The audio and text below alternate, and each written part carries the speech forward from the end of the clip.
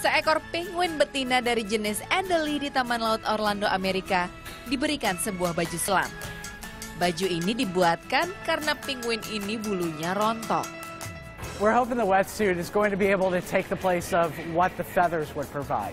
Feathers aren't there, the wetsuit will be there. It's going to keep her warm, especially in the water. Penguins live almost 3/4 of their life in the water. And now with that wetsuit, she's going to be in there and being able to keep warm. Baju selam untuk penguin ini dirancang dan dibuat khusus oleh desainer pakaian. Baju selam yang dibuat menirukan mantel bulu alami penguin ini dijahit dengan tangan. They give me a nice project and never have it in my life, and I think it's the best project that I have. Is they command me to make a wetsuit for the penguin.